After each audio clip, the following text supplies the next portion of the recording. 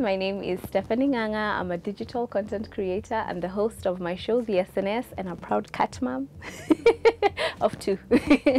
My cats, Peppers and Prowl. Shout out to you guys. Mama is working hard.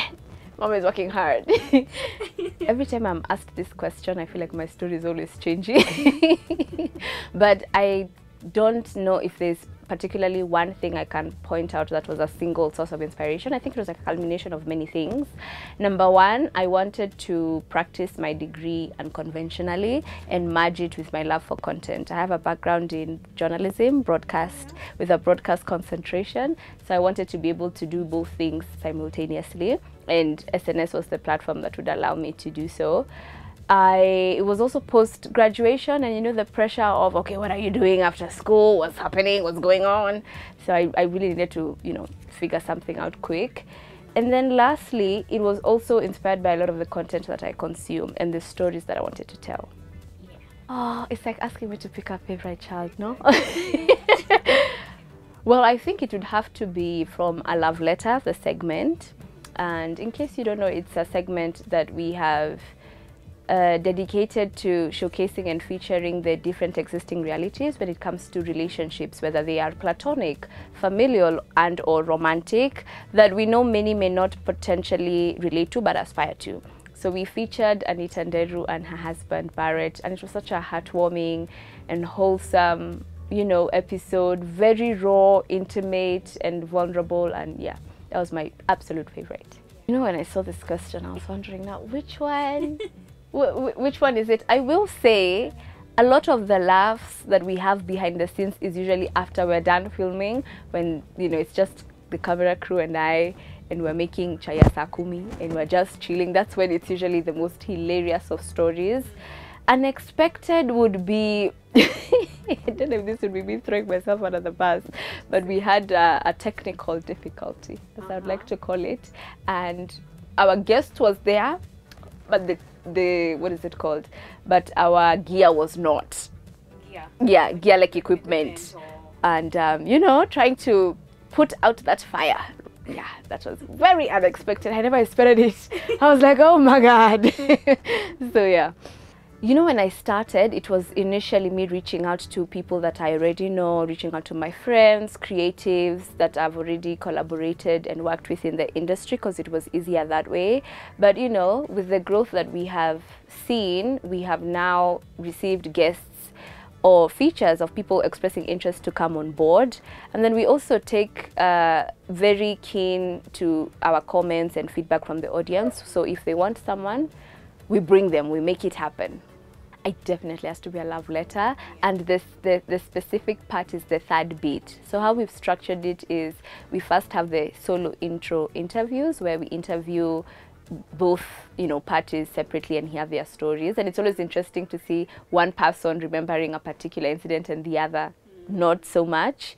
And then the second bit is they play our love letter deck. Then the third bit is the one that's very raw and intimate and vulnerable, where they read out to each other a letter, and it's just who's cutting the onions, you know. Well, me and crew in the background are just, as they're crying, so are we. So it's a very beautiful, you know, to bear witness to people literally pouring their hearts out and saying things that maybe ordinarily on a normal day they wouldn't. It's just so refreshing, and we love here. Yeah. Oh, who would I mean, I would love to see Judy and Abel. Judy Nyeri and Abel Mutua. I have been such big fans and fiends of their work, and you know, being creators and entrepreneurs in the space, I would love to hear their story, and especially the fact that they are a couple that do it together. That's one. I think for siblings, I'd be interested to seeing Amina and her sister Shukri, because I don't know if I have really gotten to, you know, interact with them as much, so I'd like to hear their stories, and so many other people. Friend, how much time do we have? Yeah. I will say I am now a reformed individual. You know, we are changing and evolving, but initially I would be the type to walk into a room and stick like glue to the people that I know.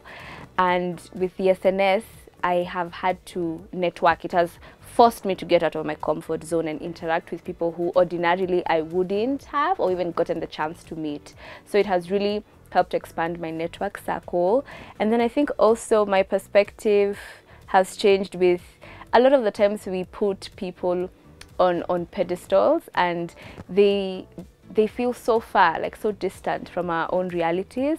But when I get to interact with these people, I'm just like, damn, you're really just you're just a human going through life as we all are. So humanizing, you know, the creators or the celebrities behind, you know, who we see and what we interact with it's been very interesting. Yeah, I love a good movie. Find me there. My favorite aisle is the cinema. Oh, when I have loved going for, you know, cinemas because of it's an experience for me. It's the buying the snacks, it's the 3D glasses, it's the sound, it's the light. I'm just like, I'm here. They said when I'm there, the grass is green, the sky is blue, and everything else is right with the world. My problems at the door.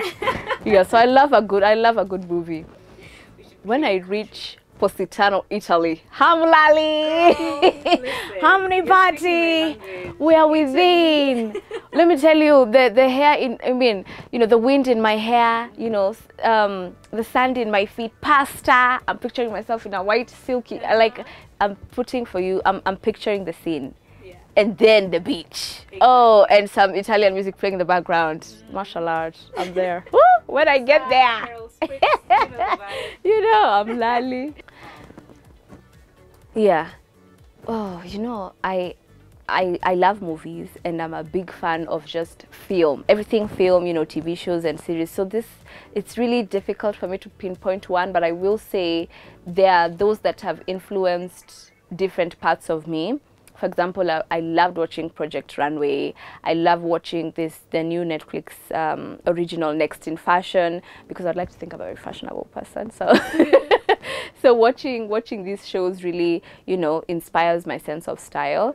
I also love, like, you know, the black, you know, 1999 to 2010 movies, those ones that were black rom-coms, and they don't make them like that anymore, maskin. But yeah, so things like Why Did I Get Married, Think Like a Man, Love Right, Love and Basketball, Poetic Justice. We can go on and on, because we love here. Black love, to be particular. Yeah. Yes, two, I have an affirmation I like to say every morning that is inspired so much by my sister. She's the one who taught it to me, rather. It's everything is working in my favor and blessings are flowing towards me. Even when everything could be going south, I'm literally having a breakdown, like, everything's working in my favor, blessings are flowing towards me. And then the second one would be the desire to create is one of the deepest yearnings of the human soul. Sunrise. Dating. Oh, nice. Yeah. Girl. Braids. Braids. So in this economy, I will say I'm a wish list kind of babe. Like I truly know what I want. So I think I would like a good gift, thoughtful, and I know what I want. So get me what is on that wish list. Thank you.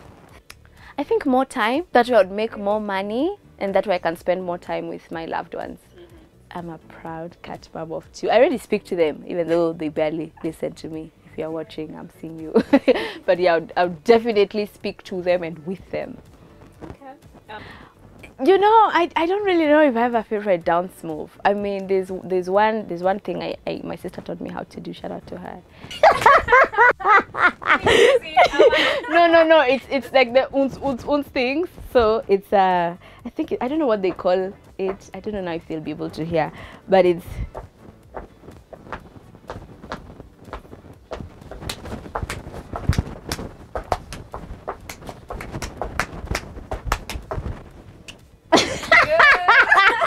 Ideally, I should be doing this, but by the time, yeah. Tea, listen, people who drink coffee, y'all are nasty. Literally. I've not even done either, but I would say skydiving. I don't think, I like the ocean, but from the beach, you know, like from the sand, not in the water. Yeah, my dear friends, my supporters, we are friends.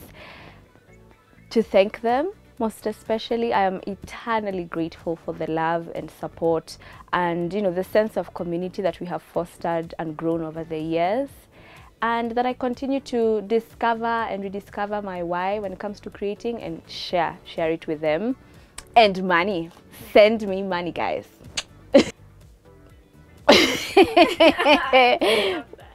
Guilty pleasure. I'm assuming the PG-rated ones, no? Yes. Oh, definitely. Oh, yeah, sure. Yeah, my mom is watching this, I'm purely virgin. I don't know if I have a guilty pleasure. Yeah, I don't know if I would have one that, because ideally, why are they even called guilt? If it's a pleasure, why is it? I feel like something like that's not good for you, but you just like it. Something that's not good for me. Maybe like junk food. Oh, I'm a snacker. Although, I don't know if really that would be a guilty pleasure. Like, I can snack very seriously. Yeah, and sometimes it's to the point even like my teeth get sensitive, but who am I? I'm going in. Thank you so much for watching. I hope you enjoyed it. My name is Stephanie Nganga. You can catch me on the SNS every Wednesday at 10 a.m. on my YouTube channel. And this was 25 questions. Thank you.